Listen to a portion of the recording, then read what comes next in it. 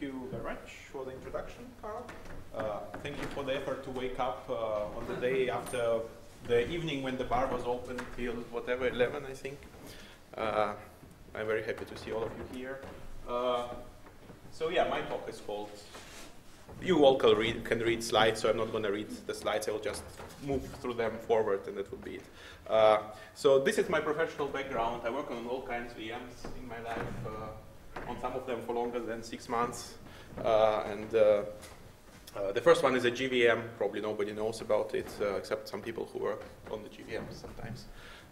And then I worked on the V8, which was a JavaScript engine inside the Chrome, and then I worked on the Dart VM, and I worked for some time on LuaJIT.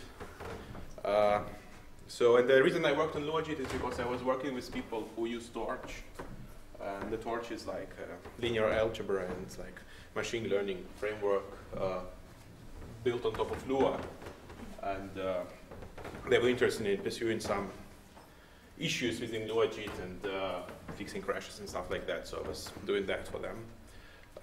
So don't expect that I'm going to deliver you a deep internal insights into the LuaJIT today, because I'm not the person who implemented LuaJIT to begin with, and probably he will be more well-positioned to give this insight. Instead, I will give you an overview of things that I consider being interesting inside the LuaJIT that when I was reading the source, I thought that these things are interesting. Okay, so I just want to check if people know Lua to begin with, because it will make some explanations easier. So how many people in the room know Lua, at least a little bit? Okay, it's actually a relatively well-known language. So I will give you a very quick introduction to Lua for the people who don't have an experience with it. So the Lua is a dynamically typed language, which is like JavaScript, but a little bit better. Depends on whom you ask.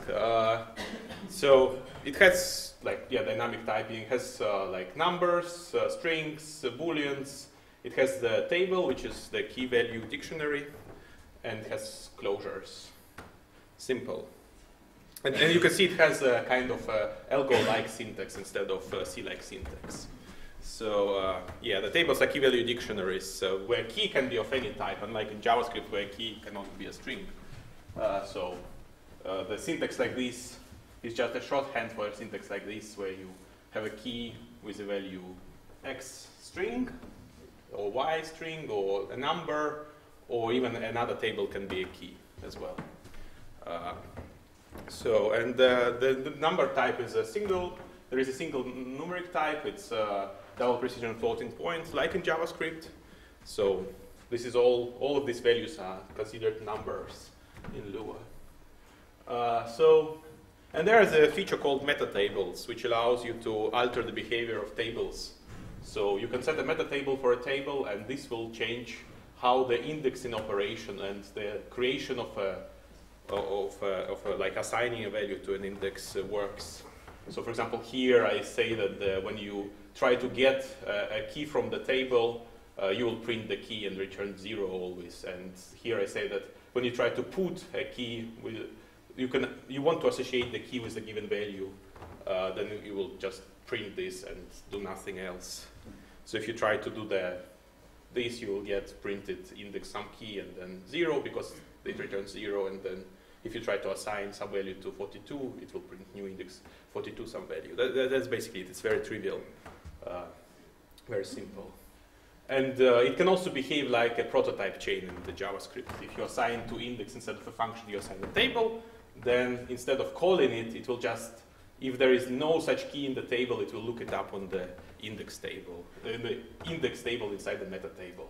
So here I assign the table which contains x to the index method on the meta table for the table. And when I try to look up x and x is not in the table, it goes to this table and returns 42. So yeah, if you ever wrote any JavaScript, it should be obvious how this works, or Smalltalk also. Okay, and meta tables allow you to override things like plus and stuff like that. So you can basically override all kinds of operators. That's basically it. Let's return to this simple example here. After this whirlwind introduction, you will it should be completely obvious to you that this example is completely meaningless pile of stuff, which I put on the slides simply to illustrate that LuaJIT is a very good JIT. So if you run this example, so what does it do? It creates a table with two keys, like x equals 1 and y equals 1, and then in the loop, it replaces the value of this local variable with another table where the one component is moving forward, essentially, and one component is moving backwards. So it's sum.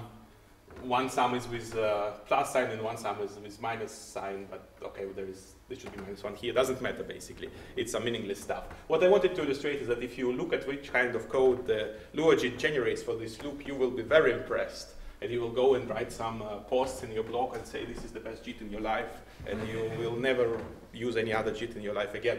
So why this code is good? How many people can actually read the x86 assembly? How many people think that they can't read that this is an addition and like this is a subtraction? No, anyway. So it's all mnemonic, so it should be very easy to read. So you can see that there is no actual allocation in this loop, right? I was allocating a table here in the loop on every iteration, but this somehow disappeared. And instead, we are operating with the scalar values. So this is a holy grail for many compilers to eliminate the abstractions and do a scalar replacement, essentially. And that's why you will write the blog post about LuaJIT. Some people, after seeing this kind of compiled code, they will ask, how does it do it? And they will try to go and learn this by reading the source. And I will tell you that I'm not the kind of person who can learn things by reading the source from the beginning to the end, mostly because it's very hard to find the beginning and end in the pile of C code. Instead, I do strange things to the source. Like here, for example, I add the key to the table, which I say this P1 is equals to 1, and then I just thread it through the whole loop iteration. Then I look at what kind of code the LuaJIT generates, and discover that suddenly there is a whole pile of assembly coming out, and there is a table allocation here and some GC steps and whatnot. I am not very happy person after seeing that, of course. I become like, what? I thought this is the best JIT in the world, and it cannot cope with a small addition. Like, it's just the key that gets threaded and nothing happening here. So I like to ask, why does it not do something? And learning by fixing bugs, or at least trying to understand why something doesn't work. And I think this is the much better learning technique. And that's how I learned all the things that I'm going to talk about today. Because I learned them by looking why something does not work. So as an example of things that did not work in LuaJIT, and got fixed not by me, but by the Mike Paul himself, was 1 GB memory limit. So on the LuaJIT pre-version 2.1, there was this strange limit on the memory. Like you could only have a memory in the lower 1 GB of an address space, and you could not have more. So why that happened? Well, as I said before, Lua is dynamically typed, and there are various techniques for implementing dynamic typing. What was chosen for LuaJIT was NAND tagging. So how many people are familiar with tagging? Okay, more people. Okay, they're getting more and more people. I think they are reading on the phones while I am doing the talk. Okay, anyway, this is the double. This is the double precision floating point number. It's 64 bits in total, and there is some sign bit, and then there is an exponent bits and the mantissa bits. I think everybody should know that from a computer science curriculum.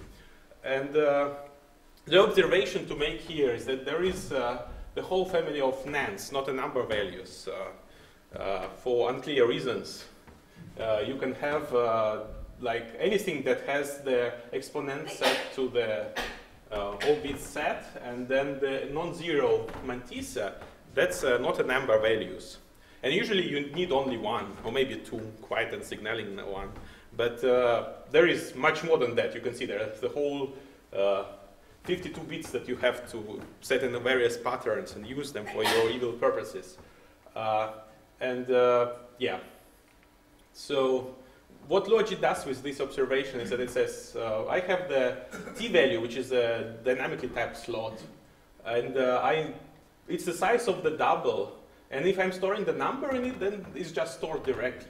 But if I want to store something that is a heap allocated object, then I store the pointer to it in the lower word. And then I put the type tag in the upper word. And then, yeah, that's it. That's the tagging system that LuaJIT uses. And yeah, for example, to check whether something is a number, you just need to compare the most significant word, the upper word, with this magical value here, because that's where the NAND boundary is. And then the table, for example, the table tag would be this value. It's just an implementation detail, and the pointer would be in the lower part of the double. And you can kind of see where the limit is coming from, right? You have only 32-bit space here, and I expect at least somebody to say, well, 32-bit should give you at least 4 gigabytes, right? If we studied math well in the university. And the reason why it is not the case and why there is a 2 gigabyte, why there is a 1 gigabyte limit was because on Linux, what's the best way to allocate memory in the lower space, address space? It's to pass the map 32-bit flag to the mmap. But it turns out that the Linux people were a little bit lazy when they were implementing it, and they said everybody needs only 1 gigabyte. So they just allocate, not from the lower 32-bit address space, but from the lower 1 gigabyte space. So yeah, that's the reason why it is 1 gigabyte. Also, in some code, JIT-generated code, it would be sign extended. So it's, even if the Linux people are not lazy, you would only still be able to use the lower 2 gigabytes. Okay. So in the 2.1, the tagging scheme was changed. This part for the pointer was expanded to the 47 bits. And then the tag is only 4 bits, because that's enough to represent all the types used in the Lua interpreter. And then the upper bits should be all set to 1. So as you can see here, you can store a bigger pointers. And that satisfies most connoisseurs, but not the people who actually use ARM, because the most modern ARM CPUs expanding the virtual address spaces to a much bigger sizes. And you will not be able to store this in here. Okay.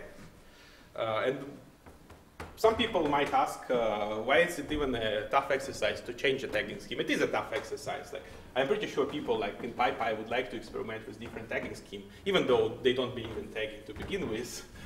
No, we did.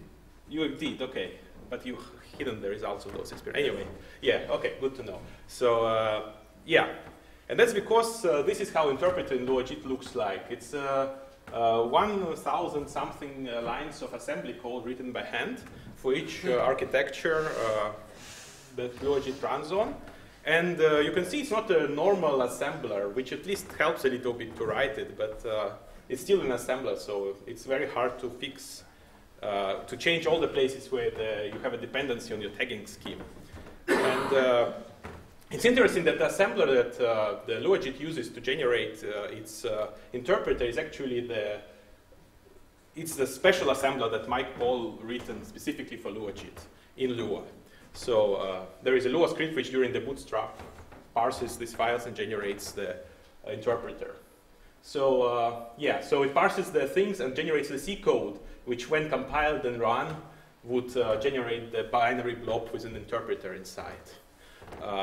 And this is actually a very interesting thing, which I find like kind of useful, because one thing you always have a challenge with when you write interpreters is that you would like to have certain constants embedded into your code, which only C compiler knows, because you usually write your runtime system in the C or C++, and then you would like to have certain constants there, like for example offsets in the objects.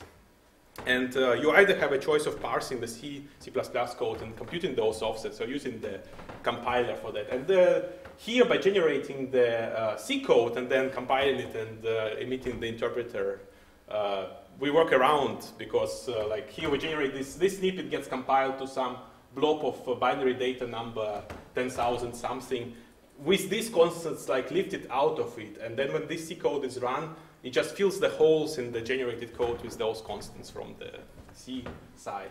And here, for example, it computes the offset of some fields and just puts it in. Okay. So when you write this in this assembler, that means like an offset of the certain field in a certain structure. Okay. There is still a small problem with this assembler, which I find a little bit concerning, is that it has no actual understanding of types of things that you operate with, which leads to some strange bugs sometimes. For example, there was a bug which I found where when it moved from 32-bit to 64-bit, because the assembler doesn't have understanding of sizes of things, there was a discrepancy. For example, this is a pointer value, but this size was not updated when you move to from 32 to 64. As a result, you are comparing the lower part of the pointer with 0 and then doing the decision based on that, which is incorrect. So it should be actually a different size. It's one letter change, but it leads to very flaky crashes. Okay, so let's talk a little bit about what's interpreter interpreting. They interpret in a very simple instruction format. It's 32 bits in size, each instruction. There is a lower part, lower 8 bits opcode, and then you either have 3 operands or 2 operands. 3 operands 8-bit each, or 1 operand 8-bit each, 8-bit and then 16-bit operand. Very uniform, very easy to iterate, for example, this instruction stream. And the state of the interpreter looks like this. So you have a base pointer, which can be compared to the frame pointer in the i32 architecture. And there is like a sequence of 64-bit tagged slots. And you can address them from your instructions as registers, essentially. And that's it. That's very simple. So if you have an operation that says add 0, 1, 3, it's like add the register number 1 and register number 3 and store result in register number 0. Yes, please. Go ahead. There are only 4 registers. What? How many registers? No, it goes to infinity. Oh, okay, fine. To there somewhere.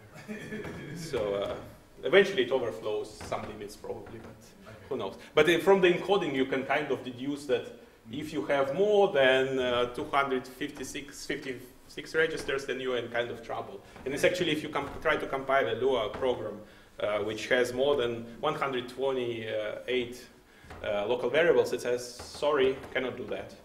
So that's kind of a limit, strange small limits. But I mean, who seriously needs more than 128 local variables? Nobody.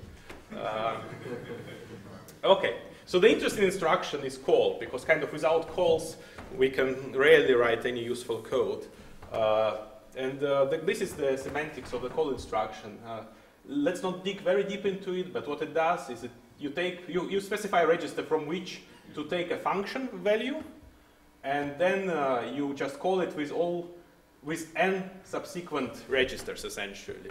So on the stack, on this stack register space, you have the function followed by the arguments, and that's what it does, basically. And then you also specify the number of expected result values, because the Lua has the multiple return values, but we will ignore explanation of all these small things related to the handling of the multiple return values and stuff like that for brevity. So instead, we'll just say that, yeah, call is you take a function and pass everything after the function to the function. So one interesting thing about this is how simple the call sequence is. So you take the function and you just move the base pointer to here, and now all your arguments are in the first n slots. And that's almost it. So the only thing you need to do is somehow to put an information where to return to, right? What's the return address? And you do it by linking that to the previous frame and storing some more information. So then the way you link, you say, okay, there is a function stored here. It's a 64-bit slot with the pointer to the function and some type tag which says it's a function. But you know that here you can only have a function. So you don't need these 32 bits. And then you can stash some information there. So then you don't need to move anything around, create any additional space. You just replace the tag of the function on the stack with some additional information which explains how to return. And that's it. You're done. You can proceed executing the body of the function. Yes? Why do you need the pointer still at all? Because you might well, if you throw an exception where you are and stuff like that, to load things like up values, the values that you are closing on and stuff like that. So it's for various things. Like here I illustrated how the thing looks like if you're calling the normal Lua function from a normal Lua functions. There are more complicated calling things in the calling combinations in Lua. But all of them magically fit into this 32-bit encoding because the author of the LuaJIT looked at the possible bit patterns and realized that, so the program counters, because all our instructions are 32 bits, they always have the lower 2 bits 0. Okay, that's good. Now, if you want to encode the different, like usually to return to the previous frame, you need to know how to shift the base pointer backwards. And so you need some delta. And the delta is always 8-byte aligned because all slots are 64-bit. So you have the lower 3 bits available for you. And then you just do the dance with figuring out how to use these bits in a way that they don't intersect with each other. And then you could encode the delta and the PC as the upper parts, and the lower parts tell you which type of the return you should execute. And I'm not going to talk about most of this because they're really specific to Lua, but I just find this encoding very tight, very elegant. Yeah, I show you how the return to the Lua frame. So here you can see that there is actually no delta encoded. Like you can ask, how do you reconstruct the base pointer? And you reconstruct it by looking at the caller of yourself, right? You just look at the return address of the previous instruction of the return address. And it was a call instruction, which says that the base of the call is in this register. So then you just subtract the base of the call, and then you are back to the previous frame. So you don't even need to encode the caller frame pointer anywhere. You don't need to store it anywhere. Again, very observant, I would say. Yeah. And there is a very interesting type of frame in the LuaJIT. It's called the continuation frame. And it also surprised me with its elegance, so I would like to talk a little bit about it. So the continuations allow you to specify actions to perform when caller returns. And they're used in various things. Like, for example, if you have a bytecode instruction which compares two values, like if is equal A and D, then you jump to the target. As I said, there is meta methods in the game here, and you can overload the equality comparison as well. And how would you implement then handling of the meta method? Because you need to, so what it has an equality meta method? You need to call the meta method, execute. It can be a Lua code as well. Then you need to return, and then you need to actually decide whether you need to jump or not jump, depending on the value you returned. So one potential implementation would be you have an interpreter which is stopped here, somewhere inside the implementation of a bytecode is equal. And then you have a nested interpreter which starts executing the method. And then when the nested interpreter returns, you will branch on the result of the nested interpreter. And this is kind of complicated because you suddenly have these nested interpreters and stuff like that. You have to, if you need to traverse the stacks, you suddenly need to traverse two stacks in parallel and stuff. It gets really messy. Instead, what you do, you use continuation frames. So some stuff a little bit on the side, but it doesn't really matter. So you say, so this is your current frame, and then you put a small chunk of information here which will be saying when this frame, so this will be the frame for the method call, executing the things. And when this returns, there will be a pointer stored here which says, basically it's a part of the interpreter, the continuation of the bytecode implementation for equality. And it will just execute it and do the branch on the target thing. So you have the small action here specifying what to do when this returns. And then you don't need to actually have nested interpreters because you captured the continuation of the interpreter there. So is this clear or not? Yeah, okay. It was a rhetoric question. Let's talk a little bit about dispatch, and or it should be say dispatch or something. I don't know in British English. So and when I was giving this talk to my colleagues, as a dry run, some of them became confused because when you say dispatch to the people who work on dynamically typed languages, they immediately think about method calls. And I'm talking more about the interpreted dispatch. So the interpreted dispatch is very simple and like something that you expect from the interpreter. You have a table of handlers for each bytecode in the system, and then you just go there. Nothing novel here, really. And one observation that anybody implementing the interpreter should make here is that you can replace handlers, and you should be replacing handlers to implement various things like debugging and stuff. So some people come up with completely messy schemes for implementing debugging and things like that, but you cannot just replace the functions you store in this table, and that's it. And you can even implement profiling using that. You just, from the signal handler or from another thread, you replace the whole table with a callback that does record that you had a tick and stuff like this. And it also allows you to do the recording. And the recording we are slowly getting to the JIT part now. So the recording is the recording, yes. Anyway, so how many people know how tracing compilers work in the room? Okay, some people know, some don't. Anyway, so you want to discover hot instructions that start your trace, and you want to start collecting, basically recording every bytecode that is being executed after that. So the way LuaJIT discovers hot instructions, hot like loop headers and hot function entries, is it does hot counting on basically all of these bytecodes that either start the loop or bytecodes that start the function. It has separate bytecodes for this. And the way it does hot counting is very interesting. So here is an assembly code, and here is actually how it looks like in C if I like decompile it to C. So you have a table of some fixed size, which is a power of 2. And then you just shift away the bits which are always 0 in the program counter, and then you mask it with a table size to create this essentially hash table. And then you increment, or rather decrement the count in this table, and that's it. So it actually does not know precise counts for each loop header or each function entry. Instead, it meshes them all into this table, and once this count reaches 0, it goes into the tracing recording mode. And the table is rather small, actually. It's only 64 entries, which is, I found it very interesting. It leads to non-determinism, because depending on how you allocate your bytecodes in the memory, they can clash in different ways, and then you end up optimizing something before something else. But it's not all our life non-deterministic, so that's not really a big problem, it turns out. Yes? Try increasing that. You can try increasing it, yes. And does it have any interesting effects? It just changes how it optimizes things in the order, and that's it.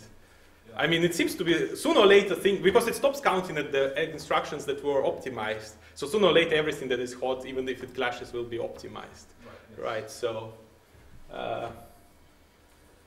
okay. Now let's talk about recording. So recording is what starts when you discover that you found a hot loop header or function entry.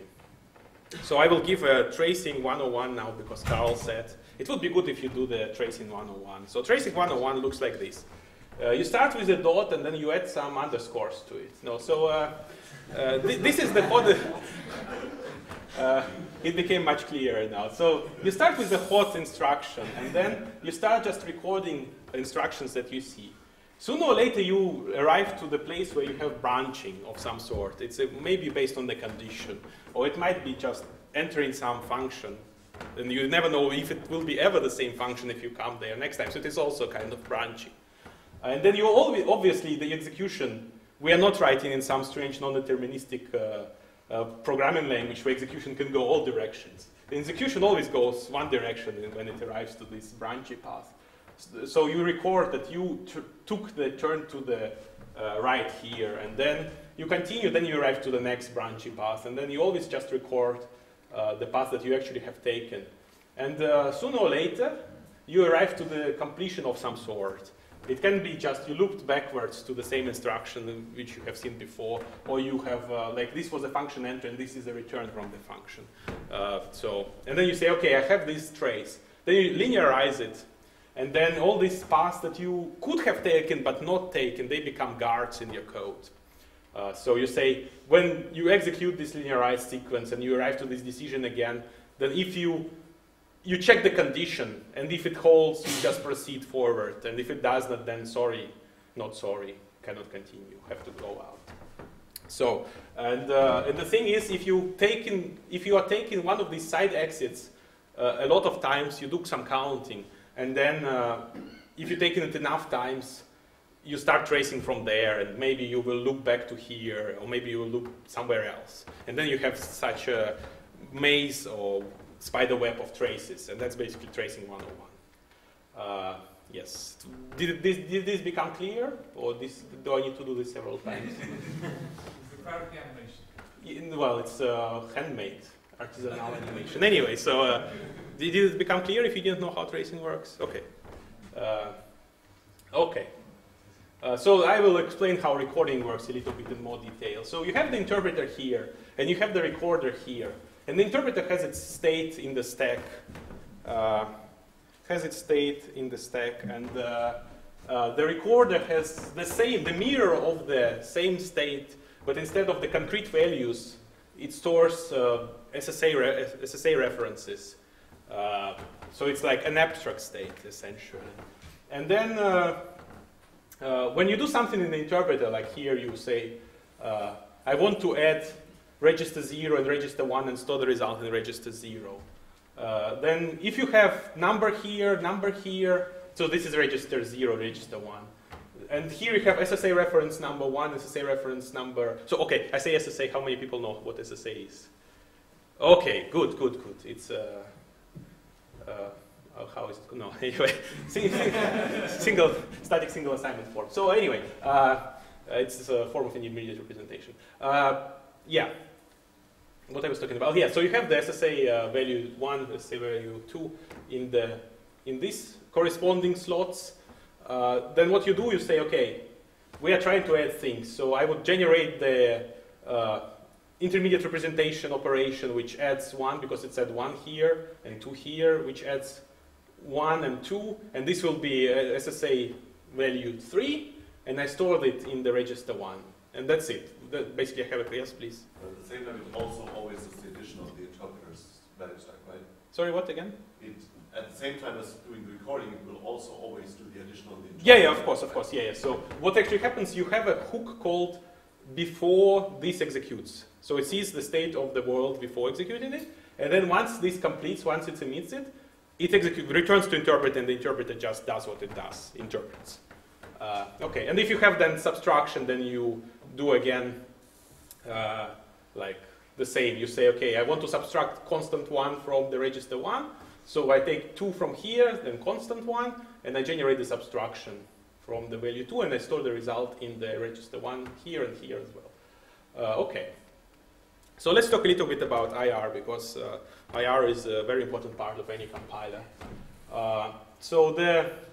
This is how the trace object looks in C code. And I know that many people don't like C code, but please bear with me. You have to like C code if you want to look in the LuaJIT sources. This is the IR, and you can see that IR is stored by value here. So this is an array of IR instructions stored in memory by value. And there is some magic going on here with this, in this comment which says biased with ref bias. And it might be a little bit cryptic statement, so I will demonstrate what it actually means.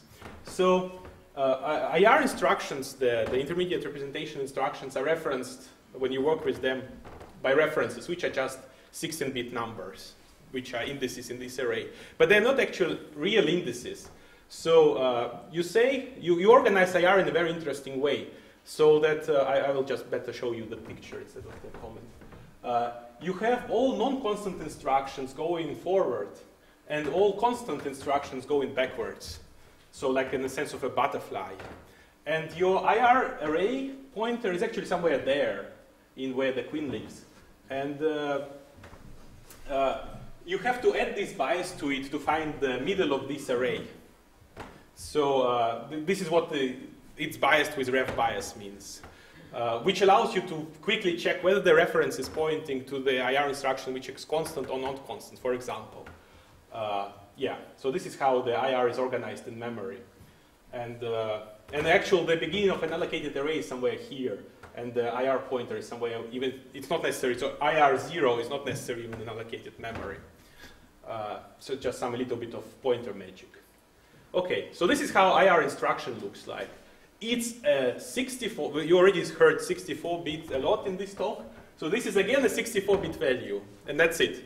There is no complicated pointers going backwards and forwards. That's all there is to the IR instruction, 64-bit of information. And sometimes when field becomes unused at some optimization stage, it becomes reused for something else. I will demonstrate it now. So for example, all IR instructions of the same type, of the same opcode, are linked together using this field here. So that if you need to quickly find all the stores, you just iterate this chain of instructions using this link here, which allows you to quickly check some preconditions. Like if you want to forward store to load, you want to check if there is interfering things. And for that, you just need to iterate IR using these links and stuff like that. Or if you want to find the, if you do common sub-expression elimination, you obviously want to find the last immediate operation with the same opcode and look if it matches. You can just check because you have the beginning of this stored in some array on the side. So this is a very cool thing. This link is only used when you actually generate in IR and optimizing it. But when you proceed to generate code in the backend, you no longer need it. So it is actually used for the register allocator state. And that's the number of the register number and then the stack spill slot number. Then there is a space, 8-bit space for the opcode of the IR instruction, and then the type of the opcode, type of the IR instruction, because you can have a load which loads a number, or you can have a load which loads an integer, or you can have a load which loads something else. And then this type specifies what you're actually doing for those instructions where the type matters. And then you have references to the IR instructions which are operands, and it's 2 operand instructions always. This can be a constant or immediate. So you can make an interesting observation that you can embed immediates into one of these operands, which is less than the ref bias, because then it will be perceived as a constant in the IR when doing some operations with it. And also you can see that there is a space to store 32-bit pointer somewhere or 32-bit integer. And you can also see that you can observe, if you're really following what's happening here, is that there is no space for 64-bit pointers again. So the IR is not 64-bit ready. So right now somebody is refactoring this whole thing to have a space a little bit for the 64-bit values there. Anyway, so yeah. Another interesting thing is that when you work with the IR, you want to pass around the references into the IR around. And when you pass the references into the IR around, you actually don't pass the 16-bit reference. You add the type of you load the type of the IR instruction and you store it in the reference itself, which allows you to do some checks without looking into the IR array. So for example, when you create this reference, it can be pointing to the instruction which produces a number. And you just put this information into the reference itself. And if you want to check quickly whether this is pointing to the instruction that returns a string or not, you just compare this. Oh, it returns a number. I don't have to do anything. So it helps you to quickly check types of the IR instructions without actually looking at the IR instructions when you do optimizations. Okay, so we kind of want to talk a little bit about this pipeline from bytecode to SSAIR now. So as I said, you interpret and then you specialize. I haven't said anything about specialization. Then you pipe it through some sort of optimizations, and then you get your IR. So we will talk a little bit about this part. We kind of talked a little bit about that part. So this is C code. This is C code. This is a statement. Which produces IR for the len operation, the length operation in the Lua code. So there is a special bytecode because there is a special operator to take the length. And what it does is that it asks, okay, is my the operation operand, is it pointing to a string? And then if it's pointing to a string, I just need to emit the load of a field, fload, from the offset in the string, and that's it. I get the length of the string, right? So that's what it does. It says emit this IR for doing the operation, the field load on this operand and this field. And then there is some stuff. Maybe it's a table. Then if it's not some compatibility mode, then whatever, emit some special call to a function to compute the table length. Or else record the call to the method method, because it should be a method method call. Yes. Yeah. Should there be a type guard or something in the T? Does the T-ref is true? No, here it's already all type guarded. So I will talk a little bit about it. So because this is already, so here you ask T-ref is true, it means that the type of the value is already a string. The LuaJIT very aggressively specializes on types. So there is, if it's already a string, it means there is already a guard of some sort. I will talk a little bit about this later in the amusing parts section. So this emit IR operation here doesn't actually immediately add the instruction to the stream of the instructions in this array. Interestingly enough, it passes it to the fold engine, which basically all the IR you emit is going through this sausage factory, which meshes instructions and does all kinds of classical optimizations. And only if it manages to survive until the very end, it gets added to the instruction array. So unlike some other JIT compilers where the recording pipeline just continuously records and then optimizes, the optimizations in LuaJIT are applied continuously. So, and the fold engine is a gem in its own right. So it's done very interestingly. So you have the C file with some macroses inside which say, but they specify the fold rules. So here fold rules says, if you have a field load opcode with the first operand being the string allocation opcode, and then the second operand being the this field index, which is the length field in the string, then you apply this folding function to the instruction. And then there is a preprocessor which parses this file, finds all of these headers and these headers, and builds a hash table with this being a key and this being a value in this hash table. And then the folding engine is essentially the big fixed point loop which takes the instruction that was passed to it, and then it starts creating keys from it by taking the opcode of instruction and opcodes of the values, meshes them together, looks up if there is a folding rule, applies it. And then the folding rule can either return an existing instruction, or it can say stop folding, emit this instruction, and if it doesn't say stop folding, then the folding will continue until the fixed point is reached. If there is no rule that matches concretely, then there is also some wildcards. You can say, if the first operand is this, but the second operand can be anything, apply this folding rule. So it's very nice. It allows you to, instead of writing this code by hand, which checks all these types, you have some automatic thing that does it. Yeah. And because it's generated ahead of time, you can select the hash properties in such a way that you have a nice hash table for lookups.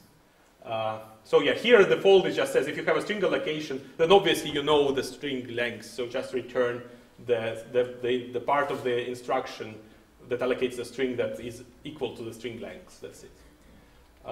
Yeah. So in the fold engine looks as an entry gate that works as an entry gate to different optimizations. So for example, if you have loads and stores, the fold engine will pass them to the store to load forwarding or load to load forwarding. Then there is a dead store elimination as well there. And then there is a very interesting optimization called narrow, which, so Lua has only the single numeric type. So you would like in some cases to narrow it down to the 32-bit integer. And that's what this optimization is about. Then there is some bound check elimination, and then there is some common sub-expression elimination, which is quite simple because you just look at the opcode and then two two operands, you can all mesh it all together and just look up the equal instructions, if it allows the common sub-expression elimination, because some instructions obviously don't allow. So once you reach the end of the pipeline, you do some optimizations over the record. So once you finish recording, you reach the end of the trace, you can do some dead code elimination, and you can do the thing. So if you are running on the architecture which doesn't support natively 64-bit values, you do splitting optimization, which is taking 64-bit operations and splitting them into double 32-bit operations. And then there is allocation syncing, which we maybe talk a little bit about later, actually not, but maybe in the couloirs or in the background. Anyway, I would like to talk about the loop thing here. So once you reach the end of the recording, you would like to create a loop out of your code so that when you start executing it, you can just loop inside the trace. So I would illustrate how this works on this loop here. So you have some sum variable, and you iterate some array from 1 to n, and then you sum things together. So yeah, looks pretty simple. So this is how the bytecode for this loop looks like. So you get so this tgetv is a get value from the table based on the variable index. And then add double vv means add two variables, and then there is a loop bytecode which loops backwards, depending on the state of the iteration, which stored in the 3 registers, starting from R4. So here's like decoding of this into some readable form. So this loop bytecode is the most complicated one.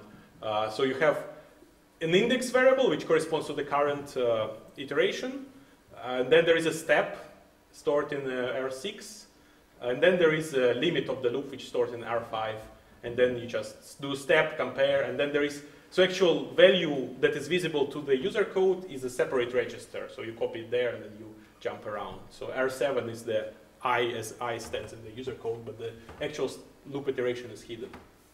Okay, let's now do a little bit of tracing. So there is a small trouble here, so you cannot see due to some size constraints. Okay, the power of the HTML. So can you read from the back what this says? Okay, good. So this is the frame state at the execution of this code. Now we'll start executing it. So actual recording looks at the header of the loop first to detect how it started. And then it does some magic with initializing the initial state. Like this is I value, which is, you just load it from the frame, right? So you just, when you enter the trace, you would load it from the interpreter state. So that's what it says, load it from the interpreter state. And then this says load the limit from the interpreter state and do some comparison on the limit. So the reason why LuaJIT does this strange stuff that was not anywhere in this code is to check that the limit of the loop iteration is within like 32-bit bounds. Then you can do some simpler stuff later with eliminating bounds check and stuff like that. So let's ignore this magic for now and just say that, let's concentrate on the fact that it just loads the state from the interpreter using this sload stuff.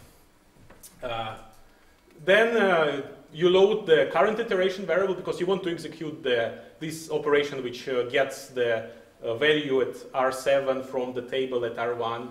So you need to load R1 from the iteration, from the interpreter state, which contains the array. And then you just do the load of the size of the table from the table.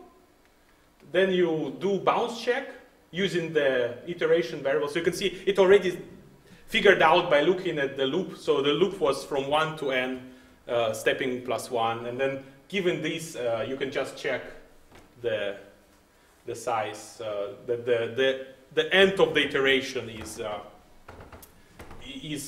not exceeding the bounds of the array, and don't do any other bounds checks. Then you load the actual array which contains the backend storage for the array contents, and then you create the reference into this. So because it's the IR is 2 operands, you cannot just say load this from this well, you can say, but anyway, so you just create, I confuse myself. You can say that, but you have a separate instruction for that, which creates a pointer essentially into this array at the given index. So this was, again, the I, the current iteration. And then you do the load from this address. And this is what you need to do to execute the table get, given the numeric index. And then you need to do an addition on the sum, and yeah, actually the sum should say sum here. You can see that there is a small discrepancy. You load it, and then you add, and then you store it again here, and then you reach the end of the loop, and that's where you increment the loop counter, and then you check whether the loop counter is still less than loop limit. Loop limit is here, and that's it. That's the end of the trace. So, was it clear? Why need to do this again? I think there are 3 repetitions is usually good enough. Yeah. So this is how the IR after recording looks like. You can see that there are actually more things recorded. Like, as I said, things are aggressively specialized on type. So here, for example, it says, when I load something from the interpreter state, it must be an integer. If it's not an integer, this will exit. So this thing here says this will be a guard which checks something and will exit if it's not. So here it checks that this is an integer still. And this says it should be a table because we are going to load stuff from there. So it's all very aggressively specialized based on types. Now we would like to create a loop out of this. The thing that you can loop around and never exit to the interpreter until the very end. So the way you create this loop is you take the recorded intermediate representation and you start replaying it again through the whole optimization pipeline as if the loop was executed the second iteration. So, for example, you want to execute again this instruction. Now you're basically doing the abstract interpretation. Instead of the bytecode, you interpret in the IR. So if you want to do the load from the interpreter state, you know that at the end of this, you had the interpreter state like that. So you just need to find the 6th thing here, and that's it. So it's 1. So replaying this is the same, so that you don't need to replay it. You can just reference this instruction. So then you want to do a comparison. So it's comparison with the 1 here, but you need to look now here because you replay it. So it's essentially substitution. So here 1 was substituted with 1, which means it's still 1. And this comparison is the same as this comparison, obviously, because it has no side effects or anything. So it's the same thing. So now 2 is substituted with 2. And then the same with the load of the interpreter state at the slot number 5. It's just, here it changed. It's no longer 1, right? So like there you loaded it and it was 1 because this is the loop iteration variable. So when you, on the second iteration you load it, it must be the one updated on the previous iteration. And the update was here, addition of 1 to number 3. So you say that 3 on the second iteration is substituted with 12. And then you continue doing that, so the load is obviously the same. You pipe these things through the same folding engine, which works when you record normally. And it does like it sees that there is no interfering stores to this field, so it just can forward it. Then the bounce check is the same. This is the same. Now you want to create the reference into the array. And one thing did not change. So the 7 is substituted with 7, but 3 is substituted with 12. So it is no longer the same thing. So you need to emit it as a separate instruction, and you continue. The load, again, is the different thing, because here it was referenced in 8, and 8 is substituted with 15, and so forth, so on. The addition is obviously because you look at the state, like 10, you find it here, it's 11, so it's 11, but 9 is 16, so it's a separate instruction again, and so on. And then you reach the end, and now what you want to do is to loop this part around. And for that you need to know, yes? So let me ask the dumb question. Yes. So the bit on the left is the loop header. Yes, it will become now the loop header, and yes. The thing on the right is the loop body, yes, which yes. you're going to execute many, many, many times. Yes. You've been able to just really quickly generate it. Yes, yes. Right, I see. That's what you want to do, yes. Yes. So essentially, we are doing the loop peeling here for in the sense. And now you want to loop this part around, and for that you need to compute the phi's, like in a normal system. So you look at the state, you look at some other things, you look at the state which you currently have, and you see the difference, and that's kind of the phi's. It's a little bit more complicated than that, but this is how it looks like. And one interesting thing here, which is completely mind-bending to the people who work on the normal compilers, is that the phi's are here and not here. And these things are referencing actually through this. Yeah. Can you explain phi? How many people know? Well, people were saying they know what SSA is. So the phi is a Greek letter. Okay, so the phi is a phi. Okay, how do I explain that? Okay, can I use that? Or will we build separately? No, no, no. I will. Nope. You're doing a portrait of Don't move. Yeah, yeah. So.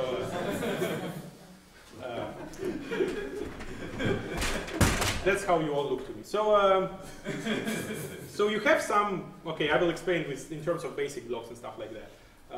I will not explain it in terms of basic. So this is your loop body, and then obviously you can loop around or you can exit the loop, and then the loop body is entered from somewhere here. So here you use some things like variables. Let's explain it simply. And there are obviously variables that come on this edge and variables that come on this edge. They're different.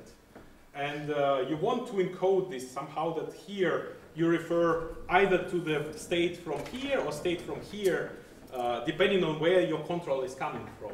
And in a single static assignment form or static single assignment form, you do this using phi function. This is how the letter is spelled. So you say Z is a phi of x and y.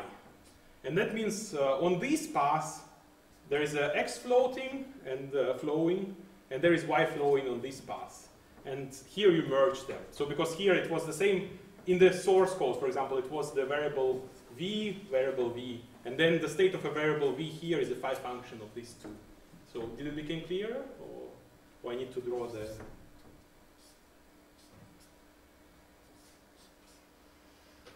This is a phi function in the body. Anyway, so better hide it from the camera. Okay. So, as you can see in the classical portrayal of the phi function, it was at the top, but here it's a little bit at the bottom. So it's a little bit confusing when you read things. So it's actually even more confusing because, as I was saying, this is piped through the same optimization pipeline as the normal code. So when you look at this, you suddenly realize that looking at the operands does not guarantee you that the operands don't change on the loop iteration because there is no phi in between, actual phi instruction. So when you do the loop stuff, you need somehow to filter out the possibility that you are optimizing through phi's, which would be an incorrect optimization because there is if there is a string of length 3 flowing on one edge and the length of string 5 flowing on another edge, you cannot do the optimization. So there is actually a small macro you need to put in the right places. And if you go through the history of LuaJIT, you discover that this was missing in various places because it's so obscure that it's kind of easy to miss when you're doing an incorrect optimization through the barrier. Okay. That also means that when you do this optimization, this thing here, it actually marks somehow those instructions that will potentially become phi's, that will become non-invariants, so that the folding can check for this and abort. Anyway, this is an obscure thing. There is also thinking of optimization, which I would like to talk about, but I don't want to spend more time than necessary. Yeah, because I have only 28 minutes left. It's basically you look at the objects that your trace is allocating, and if it's not needed anywhere except side exits, if it does not leak into the fields and stuff like that, then you can decompose it into scalar values and elide the allocation itself. And then when you exit the loop, you would allocate the object. Or when you exit the trace. Then once your trace is recorded and you created a loop from it, if it was necessary, because not all traces are loops really, then you assemble it using the assembler. Because interpreter is interpreting, assembler is assembling, optimizer is optimizing. Anyway, the interesting mind-bending thing about assembler is that it's written backwards. So you recorded a trace, and then it turns out that the most natural, the most optimal way to assemble the trace is backwards. So the assembler is written literally backwards. So here you would like to emit the test followed by a jump on the condition of the test. And you write it backwards. So first you emit the jump, and then you emit the test. So this looks very strange when you read the code, and you need to always do like this when you read it, because then it becomes more reasonable. So the register allocation technique used by the assembler, the code generator, is a linear scan. And it's, again, it's a trace, so it's very easy to do linear scan. You go backwards, so you see the uses, or last use before the definition. So you kind of, it's very trivial to do the allocation. It might be hard to do the good allocation, but let's not go into there. It's a whole big area. And that's the end, not actually the end. I just want you to laugh a little bit. No, let's talk just a little bit about how the things get decomposed into the IR for the examples. So one big problem for all kinds of dynamic languages is doing the loads of the fields from some dynamic places like table, for example. Here you want to load something from the table. Like yesterday you heard that the self uses all kinds of things, like, or the day before that it uses maps to optimize this case. So what LuaJIT does is that it does just specialize for the place in the dictionary where the value is. So instead of doing some tracking for how the dictionary evolves during the runtime, it just, when it's used, it says, okay, load the size of this hash table, and then put a guard checking that it's the same size as we saw before. And then just take the nodes of that hash table, so it's some open addressing hash table. And then take the node at a fixed position in this array and check if it contains the given constant key. And if it does, okay, our probe succeeded, and then we can just load and continue. We will also check that the type of the loaded value is a given type. So that's it. Basically, you probe in the fixed position in the hash table, and if you hit, you are good. If you don't, you're bad. And this works if all your hash tables are created in the same way, because the keys end up in the same position. And in assembly code, it looks very efficient.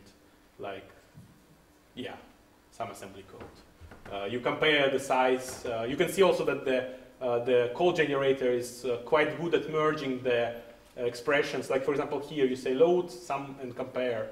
It's very good at merging the things into the addressing modes of the, on the x86 you have the rich addressing mode, so you can merge things in them. Like load, compare the size of hash table, load the array, load the value of the string, the pointer to a string, compare things together, and then just compare that the value contained in the hash table is a number, comparing the tag, and then just, if it's not a number, exit, otherwise continue. Now you have the value loaded. Of course, when you do the object-oriented programming, you have to rely on the loop invariant code motion to move all this probing out of your loops, because otherwise it's too much. If you have the code like this, which does, which sets a meta table, like this is how you do object-oriented programming in Lua. You use the meta tables to store the methods, and you store the fields on the table itself, and the methods are usually stored somewhere on the meta table. And then you use the meta table to look up the methods. Yeah, it's like a prototype-based programming. And if you trace this, you get, so this is the part responsible for doing the method invocation, and the field load is somewhere here. So it's a lot of probing. So you need to probe that there is no value like that in the dictionary right now, because you're loading something from the prototype, essentially. Then you need to load the meta table and probe it for the index part. Then you need to probe the meta table itself for the get field methods to check that it's the same method that we executed when we saw the trace before. And it's a lot. So you can see by judging by numbers here that this is all in the invariant part of the loop because there is nothing interfering. But if there is some interference, then of course you will be probing again and again, and this is just a lot of code.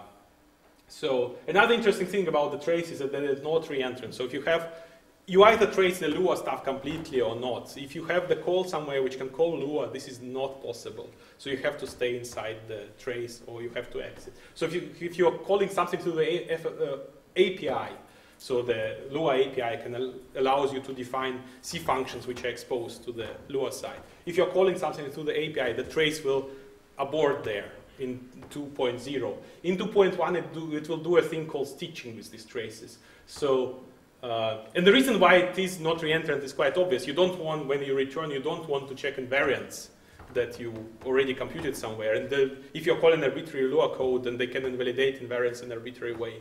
So here's an example. This is the string substitution function implemented as a C function. So you have this loop doing some string substitution on the string back and forth. It's just a stupid example to show the things. And what the LuaJIT generates here is that it traces. Then there is a string substitution function, which is a C function. So it says, okay, end the trace here. Then it does call this function through, like it exits to the interpreter. The interpreter handles calling this C function. Then when the interpreter returns, it starts tracing again.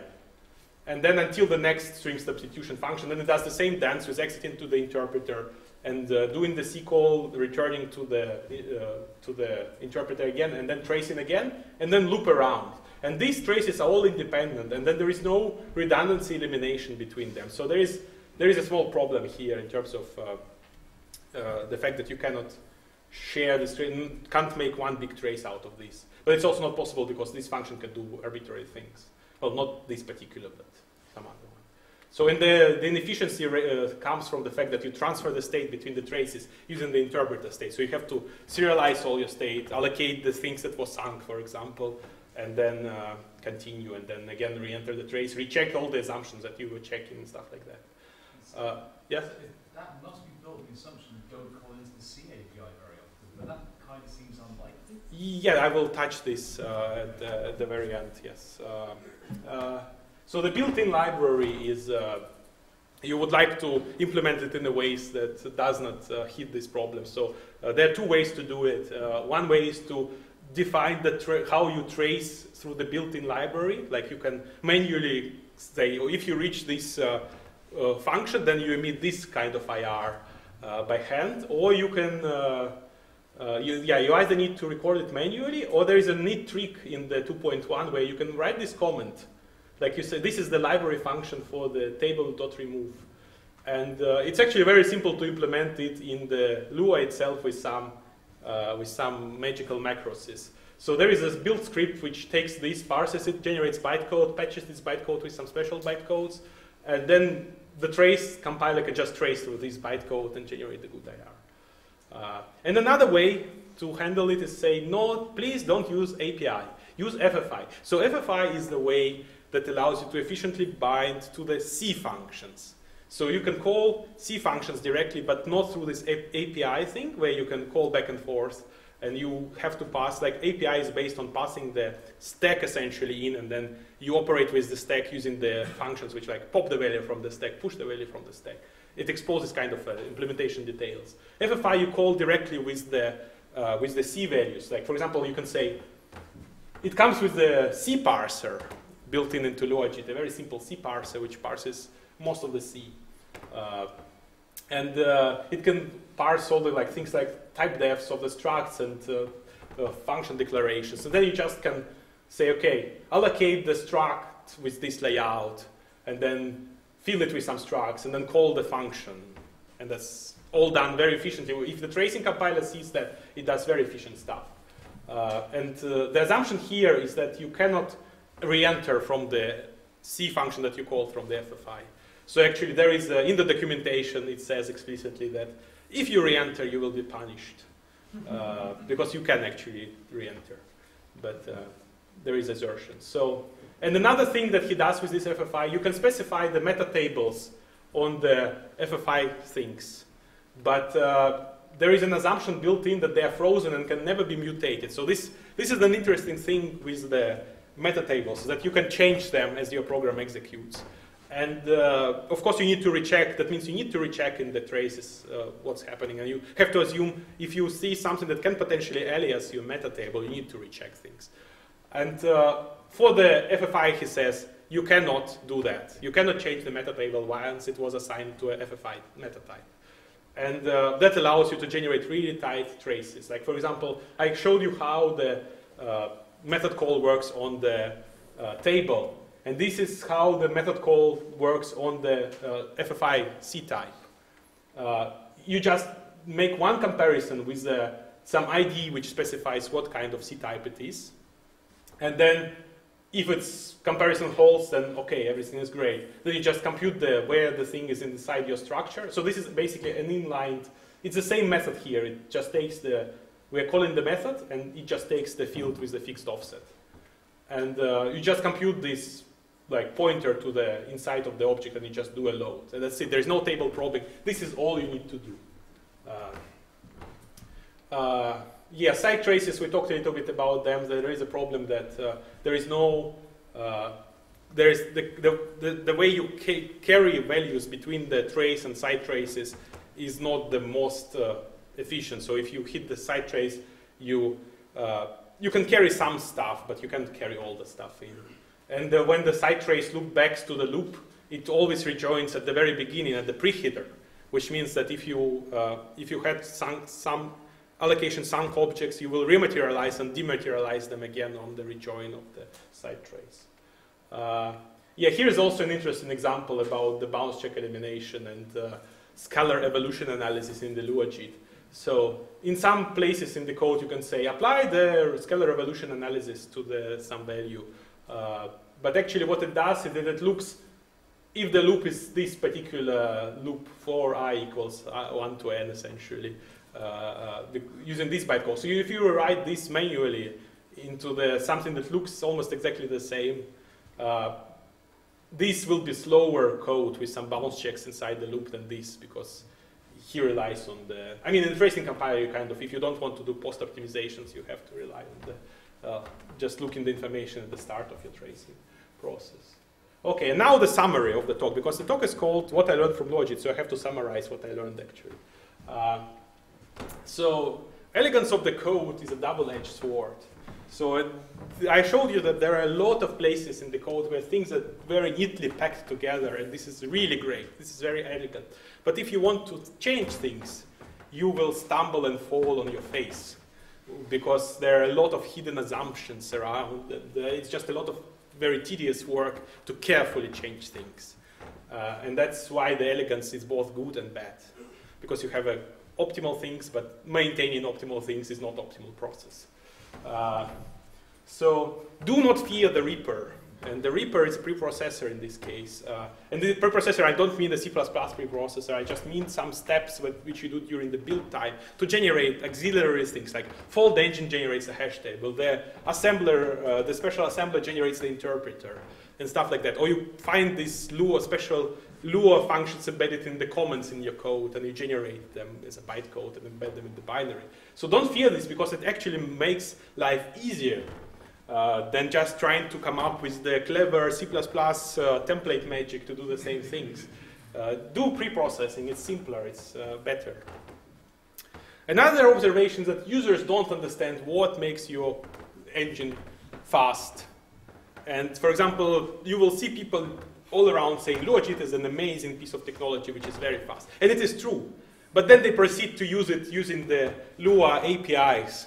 And the tracing can no longer trace anything in their code. And of course, the interpreter itself is good, but you don't get the full potential of the LuaJIT. And that's because they don't understand how the thing works. They see it as a black box. And you have to educate people who use your technology. And maybe do it politely.